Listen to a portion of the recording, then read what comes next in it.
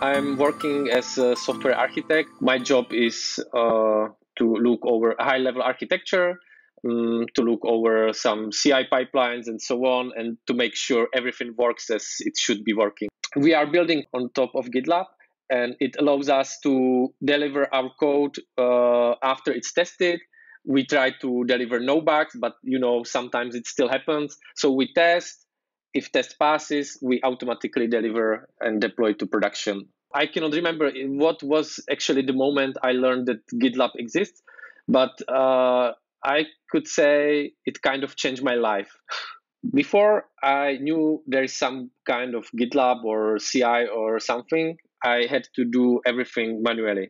And then when I first time found out about GitLab CI, everything started to make sense to me, that I have code on one platform and I have a CI on the same platform, and it was a game changer for me. I don't have to switch between some platforms, some other products from other companies, and everything is in one place, and I really love it. I feel much more productive, but really much more.